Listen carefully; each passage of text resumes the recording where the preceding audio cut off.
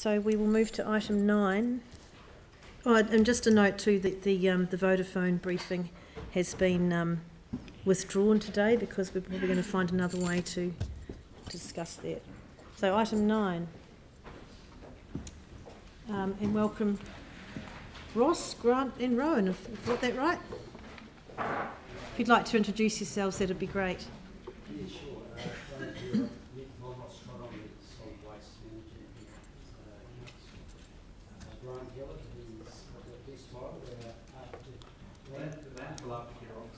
Turn your mic on, Ross. Yeah. Thank you. And Rowan Lathan, who's our contract and project lead. Great, welcome guys. The purpose of this report and the next report's closely related to, this is to inform the committee the risks associated with closed landfills within the Christchurch city boundaries and seek endorsement for further investigation. There's approximately 131 closed and former landfills in Christchurch Banks Peninsula. Council owned 56 of these sites, 48 are in Christchurch and 8 on Banks Peninsula. As you'll see on page 54, that there's about 10 of these in the low-lying estuary area.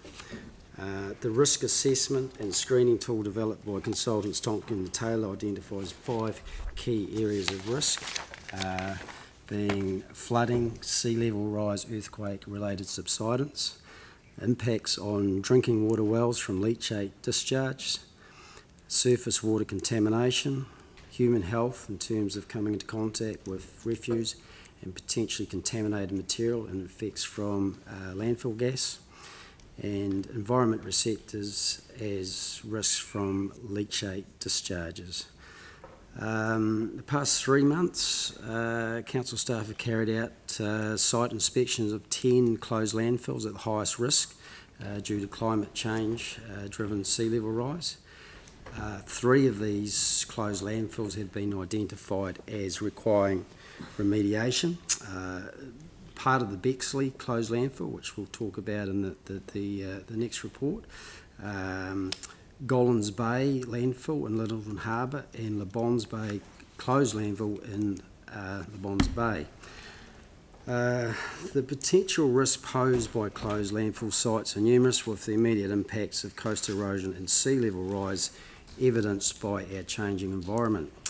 The risk screening tool developed by Council will support a prioritisation across all sites for inclusion in the annual landfill aftercare budget. Staff seek endorsement of the proposed risk-based approach and a recommendation that funding be dedicated to the remediation of at-risk sites be included in the long-term plan. So yeah, really, is there any questions? The staff recommendations are there. So Ross, how long has that landfill aftercare budget been in place? Is it a recent one, or has it always been there? Yeah, my predecessor, Dave Harris, it was definitely there in 2015 when I started, and I've seen records going back to 2010. Okay. But I haven't looked further back than that. Right. But of course that's not enough to do this work, so you need extra in the LTP. Yeah, we do. That amount we need to, that's sort of in the next report too, we need to sort of understand how much may be needed. We're currently 150k a year is in that fund. We have 240k in there at the moment. But the note 2 there is that the final value of the remediation work will be required to be determined by the scope of work and will need to be considered as part of the long-term plan. So when will you have any idea of how much your bid will be in the LTP? It will vary on the landfills that have been identified. The next report we have Bexley. We've got a number of options in there. Yep. That ranges from about 1.5 million through to about 9 million just for that 600 metre stretch of the estuary. Yeah. So it's a pretty hard one to estimate. Yes, but when do you think you'll have an estimate? Once we've done some more work in terms of what was required, and we've certainly identified 3 in the meantime. Just that we're working on the budget now. We will be integrating it into the asset management plan, activity management plan, which will be tabled with you in June, I think, 2020. And so that will give you some ballpark.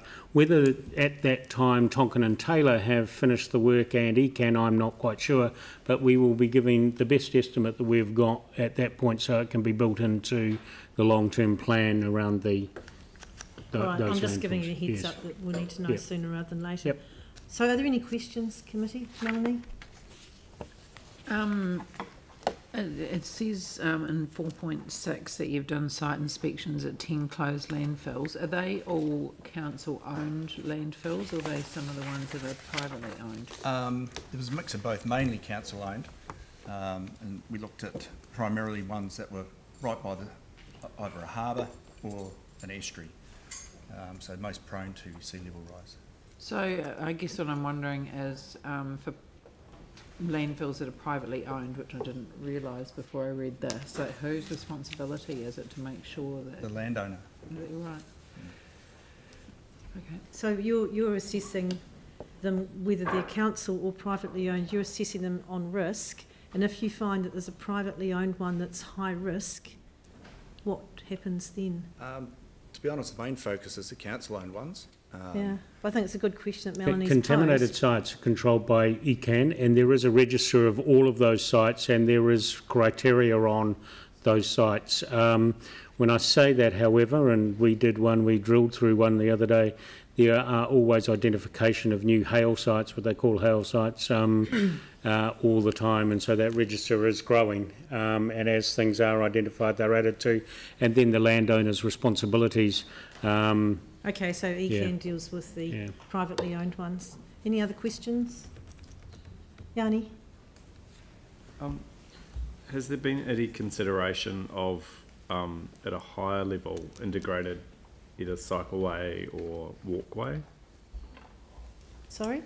So, one of the issues we've had in some of these areas has been the walkway, the 360-degree trail, and obviously issues around cycleways. But if you look at the map, what you see is a number around the coastal edge. Yanni, that might be better in the next item.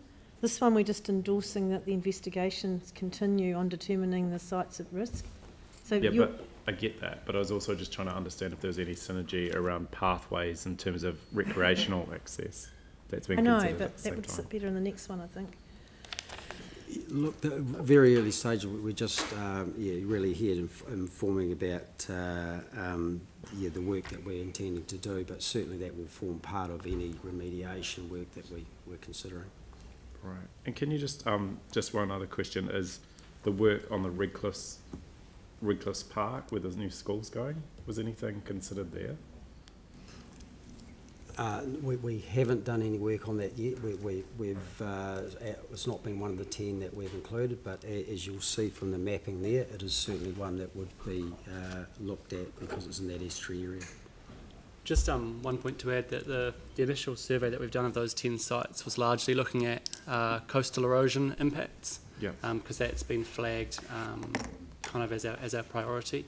A much larger study with the Tonkin and Taylor work is looking at all risks, so those 5 risks that Ross listed. Right. Yeah, but the ones in the map are the ones that you're doing the work on, right? No, that's just identify where old landfills are.